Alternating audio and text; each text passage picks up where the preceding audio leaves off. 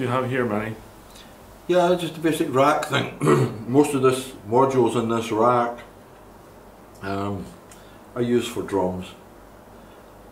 So at the top you've got a Trident stereo, which is the only real stereo mic pre that I've got, and it's made by Trident, and it's fantastic. It has no EQ.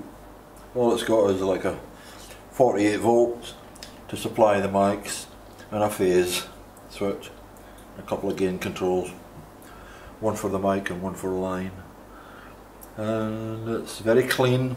Like I say, no EQ, no nothing, just excellent, and I use that for overheads on the drums.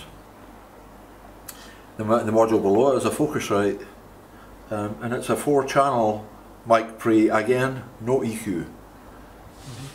I don't believe in putting the EQ on anything until I want to mix it. I'm looking to get the best possible recorded output from these mic pre's into the computer, the DAW. It's 4-channel, basically, snare and 3 toms. And the module below it I use mainly for kick drum or bass, because it's tube, it's valved, and it's a compressor, an equalizer. Normally I don't really do very much in terms of compression or EQ on the bass or the kick drum. I just want the full signal without tampering with it too much to get that into the DAW. Below it's another Focusrite, and it's a EQ module, and I use that as a secondary kick. I have an impact, it's a trigger, and basically what it does is it just gives you the impact of this on the skin of what the drummer's playing, and I'm only interested in that in as much as I want to use that to trigger a bass drum sample in the DAW.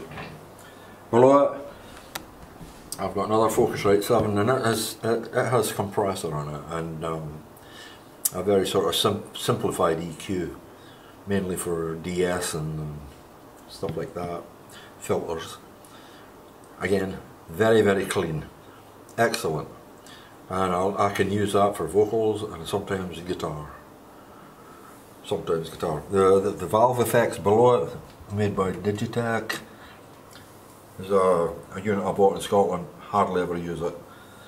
It's pretty much dormant there in the rack, just keeping it in the rack, keeps it from lying on the floor. The one below it is a Audio Design compressor. Again, very seldom use it. And that's basically the left hand side of the rack. As you see, I've got some really high quality mic pre's, and I believe in getting the best possible signal into the digital to analog converter before you go anywhere else. And once I've got the signal recorded, then I'll think about EQing or mixing it or compressing after the fact. But I can, once it's into the DAW, it's pretty much pristine audio, and I can always go back to just straight, no effects.